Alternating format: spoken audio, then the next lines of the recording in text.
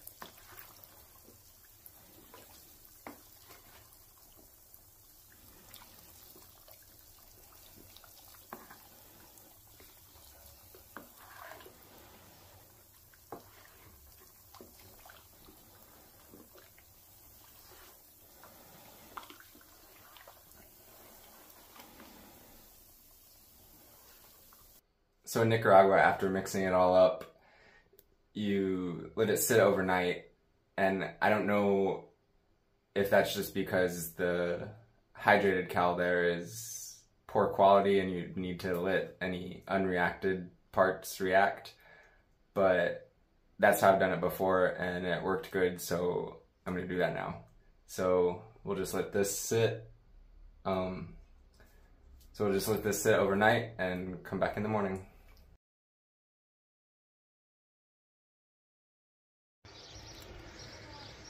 I'll need to clean off all this moss, so I'll just scrub it off with this brush.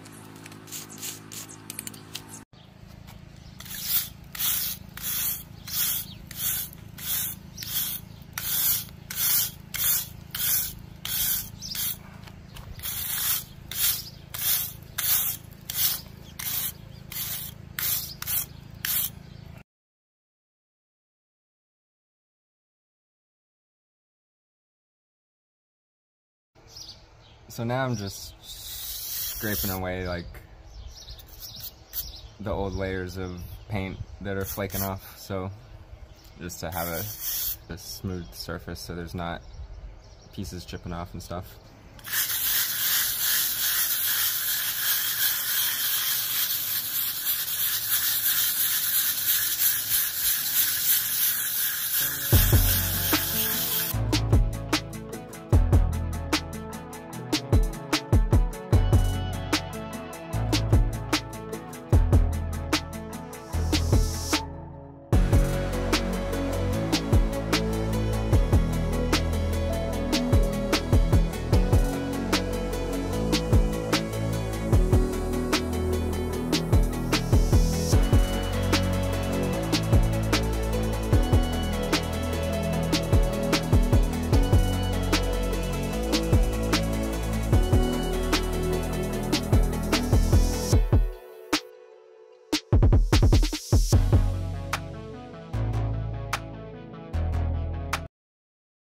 So it's the next day. It's actually afternoon because we're kind of in a little heat wave right now, so I figured it's best to wait till that side of the house is in the shade. This is all ready. It settles, so you have to just restir it. So far this seems way better quality than the stuff in Nicaragua because that would have like a thick layer of sand at the bottom, and this just seems really nice and smooth.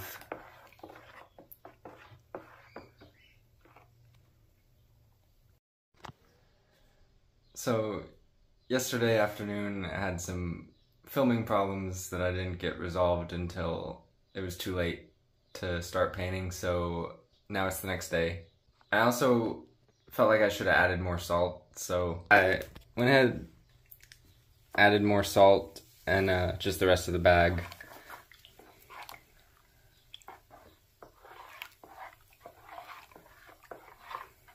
And I also feel like I probably only should have made half as much as I did, but the good thing about it is lime is air hardened or air cured, so as long as you keep it wet, it's good forever pretty much.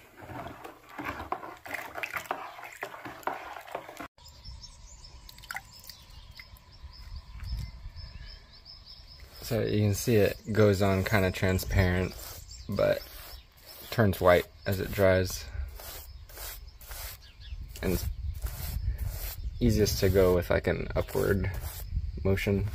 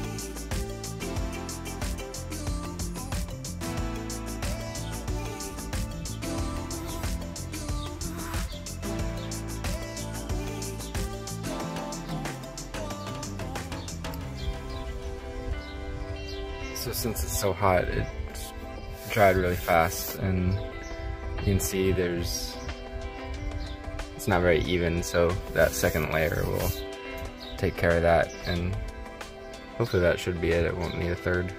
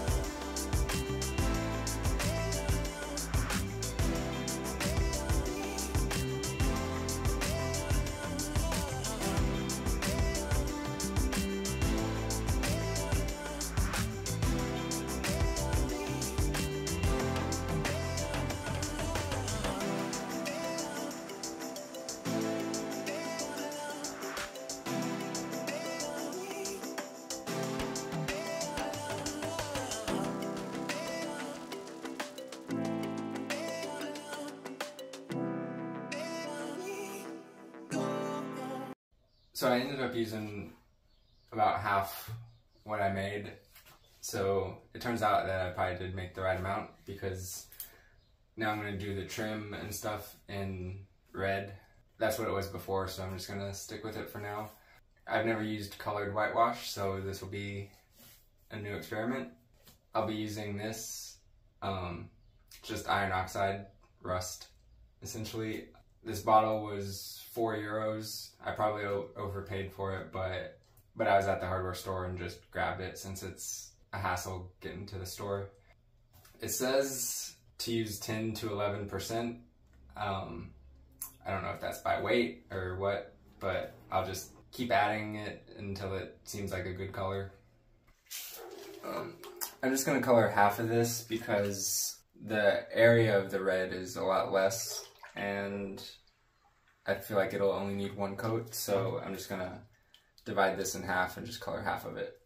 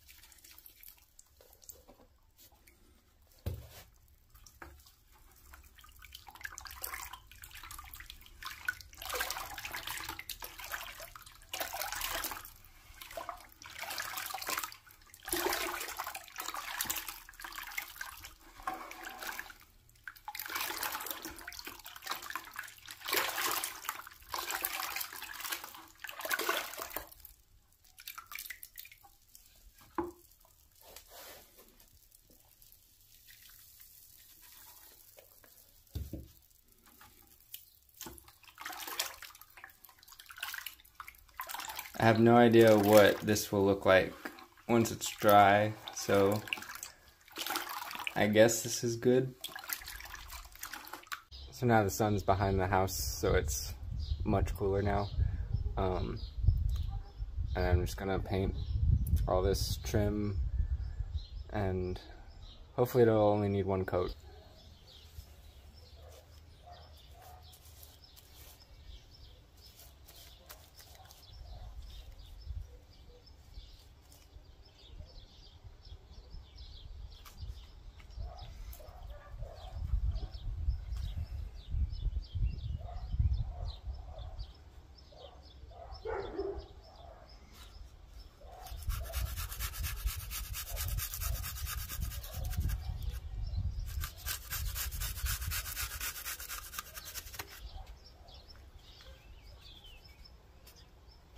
So this will be an issue, but I'll see what I can do.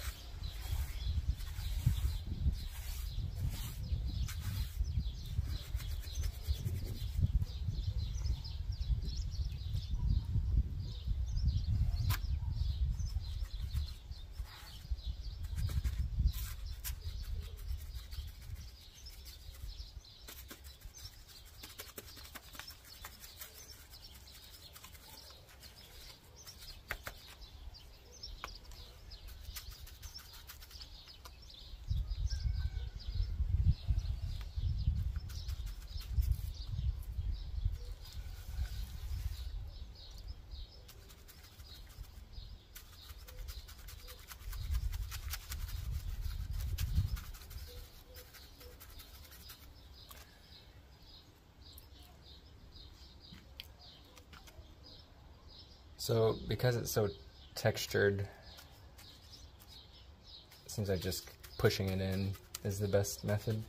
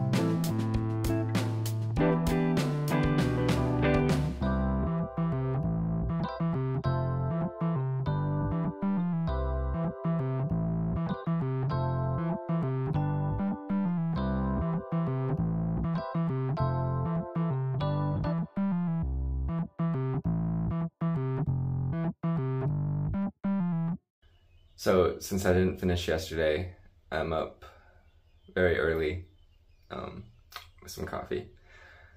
Up very early to finish the painting before the heat, hopefully.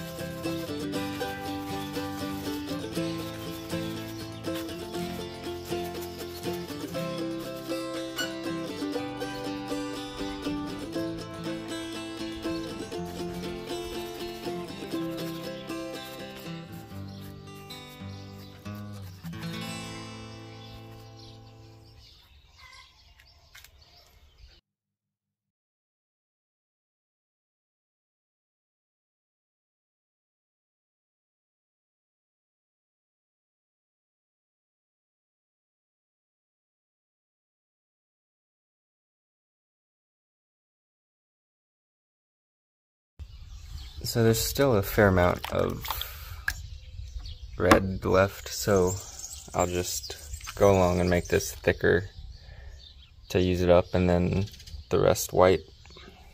And for this, I can't find the sandpaper, but you can just scrape it, and then I'll just touch it up with some white.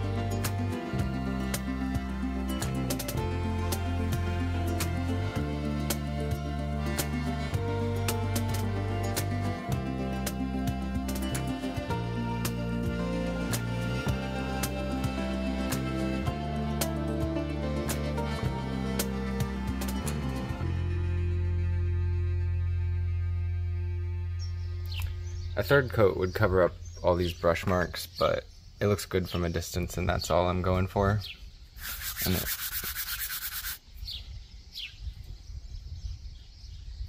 nice and clean.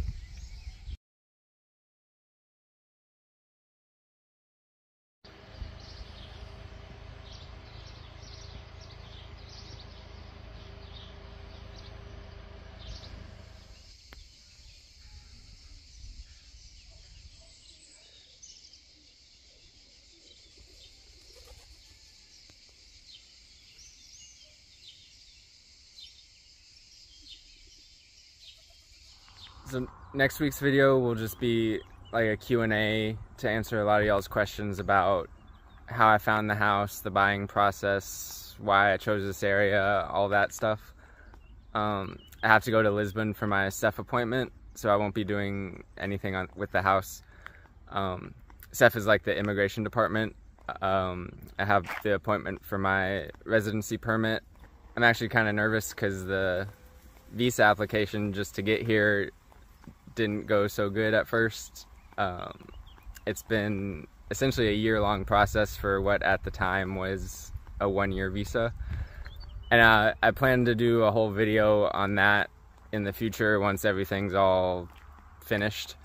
But for a preview, I did do a podcast interview with Expats Everywhere, so I'll put a link in the description for that, for those that are interested. I also want to say just a great big thank you to everybody that's been so nice and helpful and friendly and helping me not be so nervous. Like, this channel has just grown way faster than I could have ever imagined. It's kind of hard to comprehend. Like, the last video got 40,000 views in the first day, and I don't even know how to process that. Like, honestly, I don't know if I would watch my own channel. Like, I'm just Tina Belcher without the confidence.